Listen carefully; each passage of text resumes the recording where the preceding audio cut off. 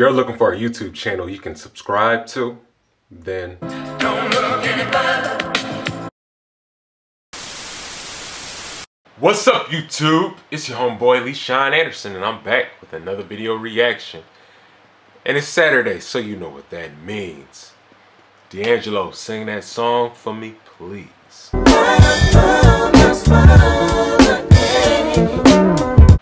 The name of this video is titled Dave Chappelle Smoked Too Much Weed in Detroit. That's the name of the title.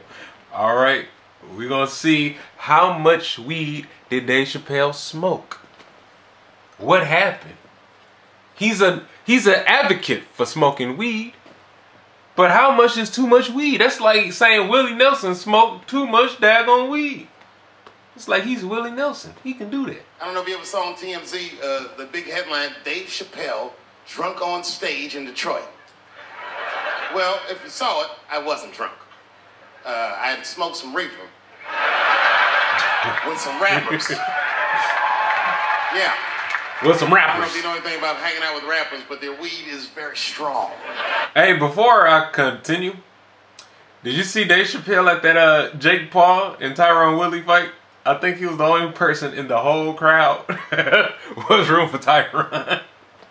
I noticed that, man. It was funny to me. Anyway, let's continue. Stronger than what I was accustomed to. The article goes on to say I was booed off stage, which is also incorrect. I was booed. I did not leave. It was a long bump. It was a long bump. It was a fucking nightmare. That's why he used to go. 2 puffs of weed, that's all it was. 2 puffs. I never had that happen when I take 2 puffs of weed. I looked at the guy next to me, I was like, I'm gonna bomb, nigga. I can feel it. Man, this is and it. that guy called my name, Dave Chappelle. Niggas was like, you know, normally when you do a comedy show, you guys don't know what it looks like up here, but niggas be just looking up at you like. That's how the show started. Didn't take long for the faces to switch up. Like, started looking amongst themselves. So I knew I wasn't doing good. I don't remember what I was saying. It just took one person to break the ice. This black lady with the Ford Motor shirt on. Stood up suddenly. Fuck you, Dave Chappelle. I said, excuse me.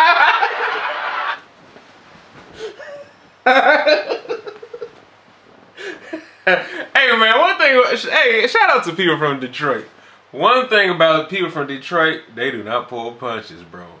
They do not sugarcoat nothing. They don't care. If you suck, you suck. That's why I love Detroit, man. Alright, anyway. Also, I learned that I gotta pause stuff to like avoid copyright rights and whatnot. So, hey, it is what it is. She said, I worked all week for this shit, and this show sucks.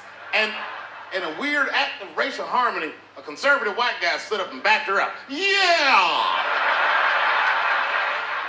The whole crowd band together and started chanting, we want our money back. We want our money back. I said, oh shit. I snapped out of it. Good people of Detroit, hear me. Hear me now. You will never get your fucking money back. Straight like that. I said, I'm like Evel Knievel. I get paid for the attempt. I didn't promise this shit would be good. Boo, they said, fuck you. This went on for a long time. And then after the show, I felt so bad, I took half of the money from the show, thousands of dollars. I said, I'm gonna give this to charity. You know what I did? I bought $25,000 worth of bubble gum and drove around Detroit and handed it out to the homeless so they could chew it and still be hungry. I was very mad at Detroit that night.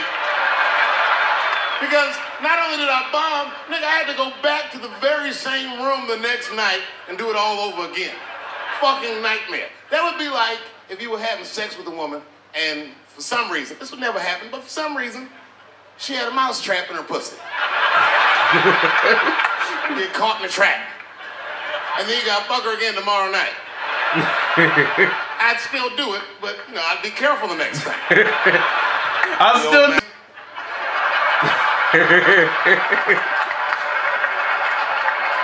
Yeah, that's gonna do it with this video. Like, comment, and subscribe. And if there's any other videos you want me to react to, let me know in the comments below. I'm out. Deuce, deuce.